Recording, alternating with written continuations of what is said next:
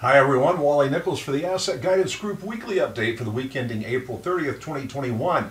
The IRS recently issued some guidance on new required minimum distribution rules for inherited IRAs, and it caused quite a bit of a stir and consternation among professional tax preparers, CPAs, estate planners, and financial planners.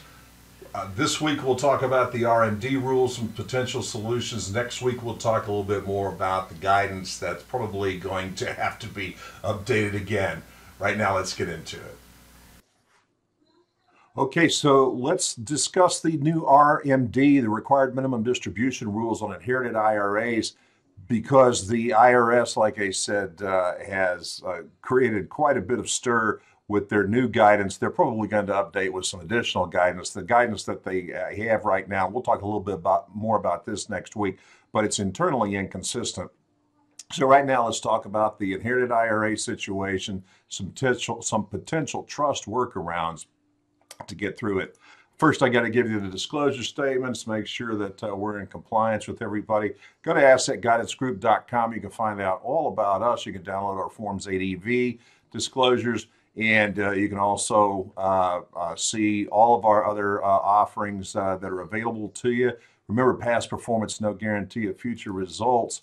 And particularly this week, I want to note that our qualified plan confidence, our plan confidence service, which provides monthly information and professional advice to subscribers, that's custom tailored to their own company's employer-sponsored 401k plans, etc., 403b, 450. Depends upon what industry you're in, type of employer that you have. But anyway, you can go to assetguidancegroup.com, look for that black Got 401k image. You can hit that, or as you scroll down through the page, if there's some other information you want to see, there's also a button there for 401k advice. Hit those, and that'll take you to the right place. Tell you more about it. The people that are in this program love it, and it's making them thousands of dollars. Going to run a special on this real soon, so stay tuned for a free monthly subscription. Right now, let's get into the RMD requirements and the inherited IRA potential trust solution workarounds here that were brought about by the Secure Act. Okay. This is not so much, I mean, we've talked about this previously because the Secure Act went into place, well over last year. But the issue is that the new guidance didn't come out until just now, just recently here, the past couple of weeks. So the stretch IRAs are long gone post 2019. So pre-2020, if you had an inherited IRA, you can stretch that out over your beneficiaries, the oldest beneficiaries' lifetime. They're coming out with new life expectancy tables that are going to be effective January 1, 2022. Generally, that's going to stretch out longer lifetime, so you're going to have lower required minimum distributions on that. And anything that's 2020 inherited in 2020 and beyond are going to be subject to those new life expectancies tables. There's a couple of common sense type of workarounds here. The beneficiaries, if you get an inherited IRA 2020 or thereafter, you could just like say, okay, I'm going to take the RMDs out of that because it has to be exhausted within 10 years. The inherited IRAs now are going to have to be exhausted within 10 years. That means you do your RMDs year 1 through 9, and then if there's any balance left in year 10, you got to exhaust that no matter what it is. So that could really spike somebody's income tax bracket that year. Got to be careful about that. So you got to smooth these out to avoid kicking you up into those brackets. So what I'm saying is take a look at what you got right now, and if you can forego yours because you're not 72, right? You don't have to start taking RMDs till you're 72. So you could exhaust your inherited IRAs before then. That allows yours to continue to grow, etc. There's some common sense workarounds here. Other possible solutions: use a Roth conversion. That way you could pay down the estates, reduce the taxes. Remember, charitable IRAs remain. Okay, so you could allow rollovers to qualified charities up to $100,000 once your required minimum distributions reached, and then whatever's left to charity is estate and income tax free. So those donations, that's one way of looking at it if you have a sizable amount that you're dealing with. All right, there's three other solutions that I want to discuss with you briefly now. And if you need to get into this in terms of really tax mitigation planning, etc., get into give us a call and we can go through this. Get a team of experts. I did this for years. I use other lawyers that we were colleagues, still are colleagues. We're in the same mindset in terms of what we do with these things, and it's dependent upon state law, obviously. Let's look first at GRATs and then IDGITs, and then we'll go to SLATs, okay? All right, let's go into GRATs. It's a grantor retained annuity trust, and it's an irrevocable trust. And what we're doing here is we're giving away more than the estate or gift tax exclusions. So you can only, and what you do is if you've got excess, you're going to reduce that. Now, it was pretty hard. I mean, before under the existing law, you could basically up to 26 million, something like that, 22, 26 million. It's a tremendous amount of money that was in the estate and gift tax exclusion, but that's going to probably be reduced under the new proposed tax changes here. GRATs are quite effective in low interest rate environments for what should probably become apparent reasons here. Let's talk about some of the mechanics here, and then we don't have to get down into the weeds, but just know that we are in historically low interest rate environments comparatively, and interest rates are starting to go up. This is a great time to start looking at these types of plans because of how they interact, how they impact the mechanics of the plan. So what you do here is that you've got a client, a donor transfers property into a trust in exchange for an annual fixed payment. So what is that? That's an annuity, an annual fixed payment. That's by definition annuity. There's two ways to do this. You can do a charitable lead trust.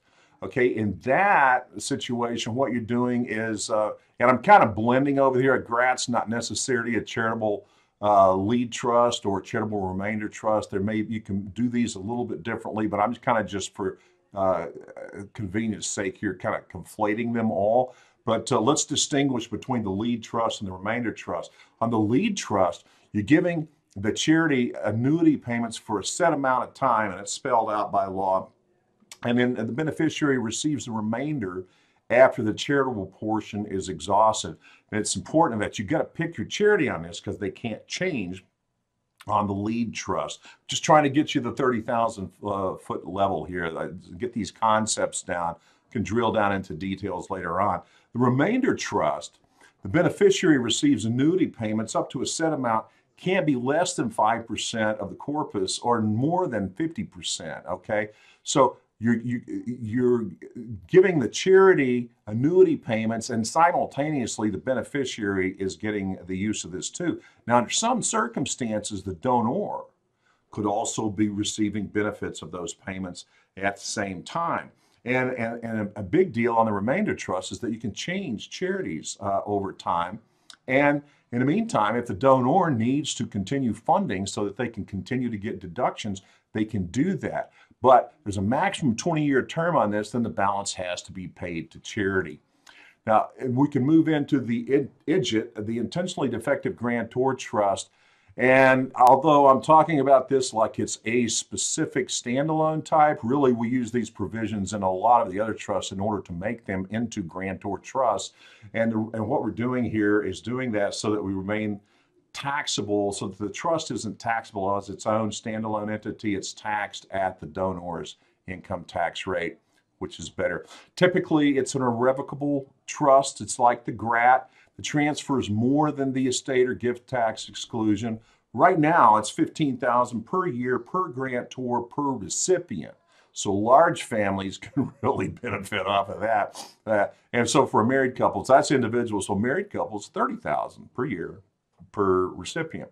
Now, right now, so like I'm saying, you get 11.58, I think is actually what it is, lifetime exclusion amount. You can do $15,000 per year exclusion up to a lifetime of 11.58 right now. So for a couple, you're doing 23 and change, 23 million and change. That pretty much includes a lot of people. But where we're at right now is is that if we go back down to the 2009 levels, then what you have is going to be reduced to $1 million per individual or $2 million per couple. So that's quite a different rate, quite a reduction. So now these also are quite effective in low interest rate environment situation. Here we have the client transferring property to a trust in exchange for a balloon note. And then the intentionally defective, in order to have trust taxed as a transparent entity at individual rates, kind of what I said at the front of this thing, instead of the much higher trust tax rates. Okay, so let's move on then to the SLATs, which is a spousal limited access trust. These also are irrevocable. So what you have is one spouse gifting into the trust to benefit the other spouse. And then you have gifting spouse retaining some limited access to the assets, but removes them from their combined estates because of the gifting. Now, the donor spouse can indirectly benefit so long as the non-donor spouse remains married to the donor.